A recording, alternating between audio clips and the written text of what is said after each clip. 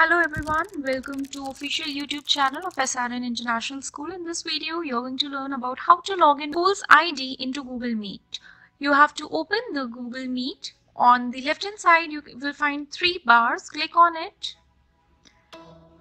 You will add another account. Click on Google. It will check some information and verify.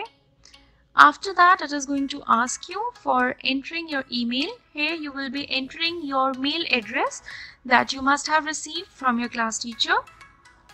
For example, here we are entering arsh.2a.35019@srninternational.com. Click on next. Enter the password provided to you by the class teacher, which is case sensitive. Here I am putting the password of Arsh. Once you have entered the password, click on next.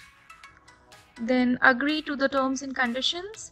Save the password. And now you can see that on your screen it is already updated. Go on the home screen again and start Google Meet once again. Touch on the same 3 bars and you can see you have already logged in. Put the meeting code provided to you by the class teacher in the schedule.